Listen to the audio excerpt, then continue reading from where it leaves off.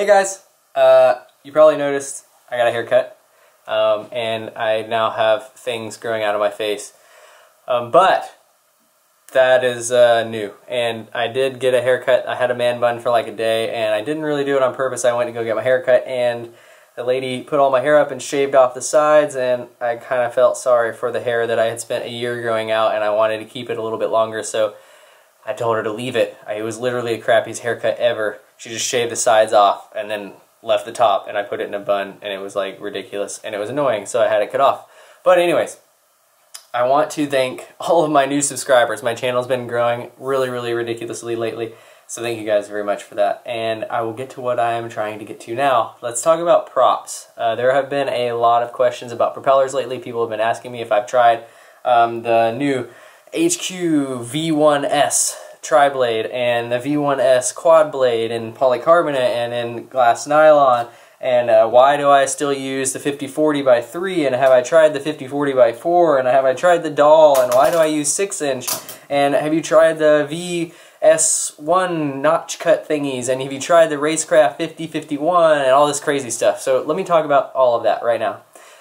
So I'm going to start with the 5040. This is a 5040x3. It started out 2015. Someone put it on my quad when I went to go check on some batteries at Journey Nationals 2015. That someone was All Wheel Drive Quads, Sean Harlan, and he actually put this on my quad before I was going to a race. Like literally, I was about to go race. He put these props on there. I'd never flown them before. He'd been raving about them. I was like, no, I don't want to do it because it's going to be expensive, because you have more of a chance to crash and break a propeller than a bi-blade. Anyways, he put it on there, took it out, flew it, fell in love with it. Literally been flying this prop for over a year and a half now. It's like my favorite prop, go-to prop. I recommend it to everybody. It's not the most durable prop in the world. It's made of glass nylon. It's semi-flexible. The air profile is very thin, and it's so lightweight. This is a 3.5 gram prop. This is very light for most propellers these days. Most propellers these days are pushing upwards of 5 or 6 grams, which is almost double of what this prop weighs. Now, why does weight matter, you ask? So we're dealing with a motor. We're dealing with an AC motor. This is a 3-phase motor. Basically, our quadcopters are designed to speed up and slow down these different motors. That's what the flight controller does. All the speed controllers are is just little DC to AC converters. They're converting your DC voltage from your battery, or DC amp draw, or DC amperage current, from your battery to the motors, and they're transitioning it in a 3-phase AC, and that's what spins these up. When you do that, the lighter weight, the less drag, the faster it can speed up, and the faster it can slow down. So when you go to a heavier prop, it actually hinders the flight controller from speeding up and slowing stuff down by small amounts, micros, milliseconds, like super small amounts. But it's enough for me to notice, and I know a lot of other people can notice as well. So that is currently why I still prefer the 5040x3, is because it's lightweight. It's not the most durable prop in the world. Like I said, if you hit something, it's going to break, you're going to crash. But it has the best flight characteristics for my particular style of flying, which is fast, snappy, very consistent as far as it's consistently balanced every single time. I can put a prop on without balancing it. I don't balance my props. I know people have asked me that in the past. I don't. I just pull them out of the package, put them on the quad, and that's what I like about it. It's consistently balanced. It's very smooth, and it's fast. It's got that locked-in corner kind of situation feel where you go into a corner and you got a little bit more locked in than you would have with a bi-blade, and that low throttle response of the tri-blade over a bi-blade. You have that one extra blade. It gives you that little bit more confidence at low throttle because it has a little bit more control. You have a bigger disc area, you have more surface area, and it can grip the air a little bit better at a lower RPM. This is my favorite prop. Now, talk about the V1S, which is the new tri-blade by HQ, which is basically here to replace this prop. This prop, I really like it. It doesn't really suit my flying style. It's way more efficient than this prop. Probably I can get maybe 15 to 30 more seconds of flight time with this guy. However, it doesn't have the thrust numbers that this does, so it doesn't feel the same. And it also is a little bit heavier. This is about 3.8 grams, this is 3.5. So I can feel that. I do have to increase D a little bit. It does have a little bit more of a airfoil, so that is going to increase the drag. The weight of it increases the drag, so all of that combined puts it into a category where this is probably not going to be my go-to prop. It just doesn't do what I need it to do, so I'm not going to be switching to this prop.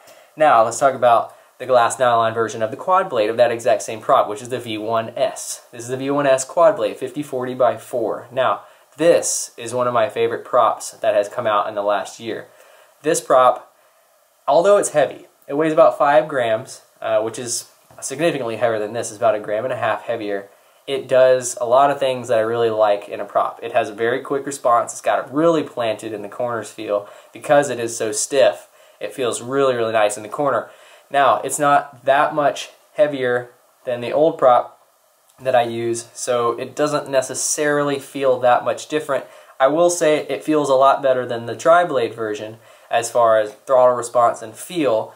I can notice it's heavier, but again, it feels pretty good. I do have to add a little bit more D into the tune to get this thing to stop because it's a little bit heavier, and you have to anticipate that stop a little bit more, so that's why the D increases.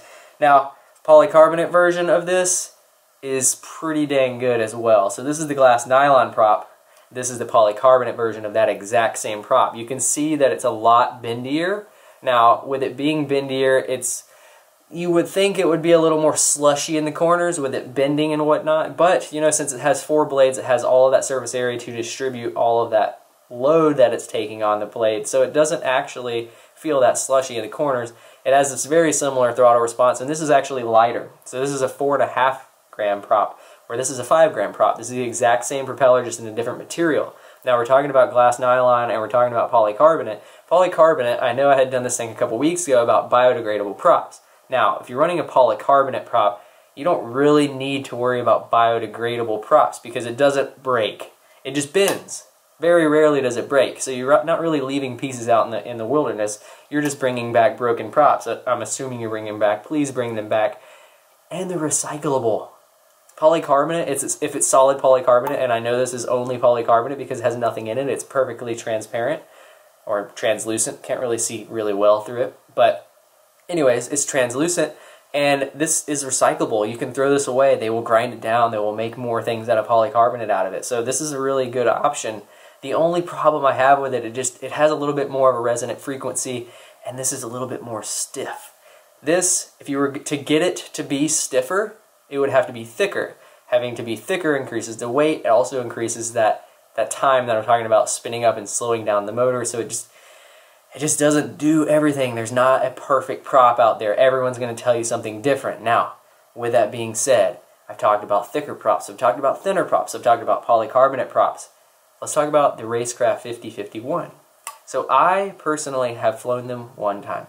That was all it took for me to realize that it wasn't the prop for me. I have seen my friends fly them one time. It just doesn't do what I want out of a prop. It's efficient, going at a consistent speed. It draws a hell of a lot of amps if you're punching out, which basically everyone these days that is flying a mini quad, that's all they're doing. They're on and off the throttle, on and off the throttle, whip, whip, whip, whip, whip.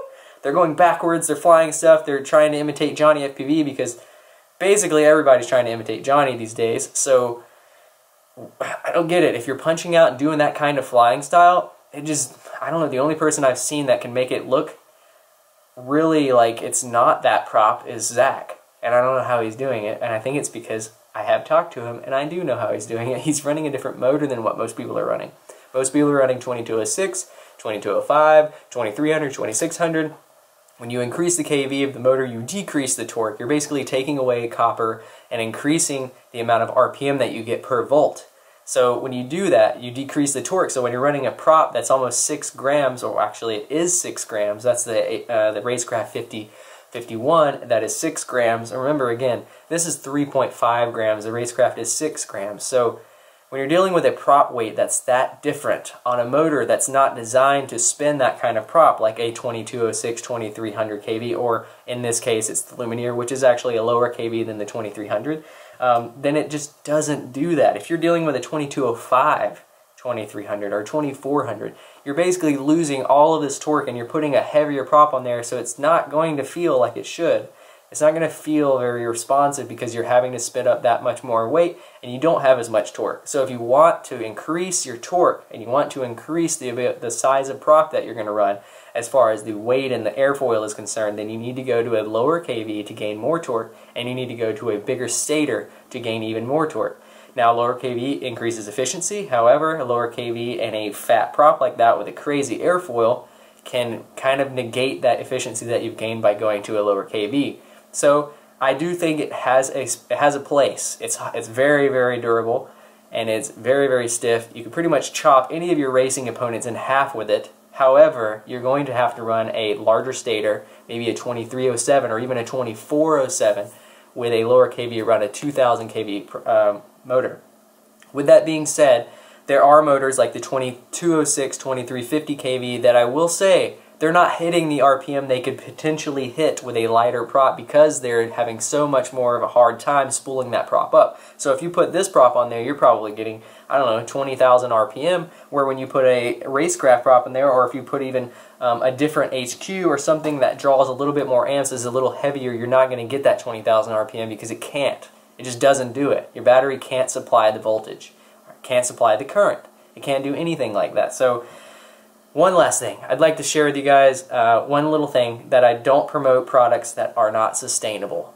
If I can't fly it consistently, if I can't continue to fly it, if I can't make it durable and yet know that when people buy it, it's not going to break on them in the first 10 cycles or the first 10 flights, then I'm not going to promote it. And that's why when people ask me to do reviews on products, or people ask me to test products, like, you know, yeah, sure, it like looks really good on paper, but I can tell you right now that on my particular setup at 580 grams or 560 grams, anywhere from 550 to 600 really, it's just not sustainable. You're going to overpower the battery's going to die. And I've even had battery manufacturers like, why don't you use our batteries? And I'm like, well, you know, I've tried your batteries, I've flown them, and they were really, really awesome for like 10 cycles, and then they were completely dead. So as far as consistency goes and being able to keep up with the abuse that we're putting these things through, this is why I continue to use a 2206 or a 2306,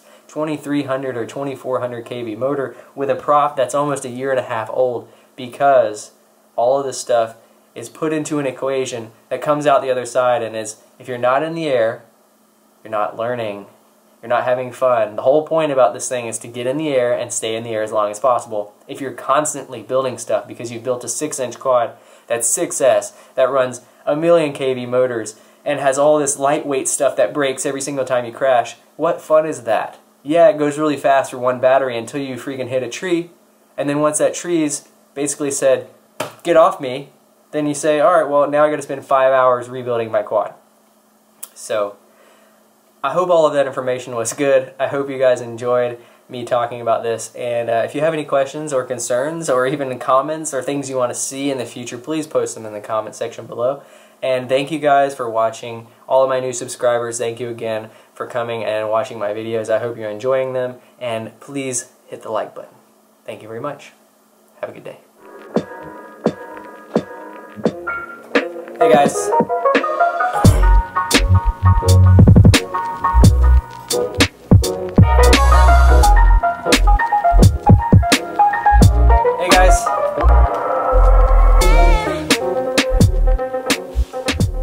Hey guys, you probably noticed I got a haircut.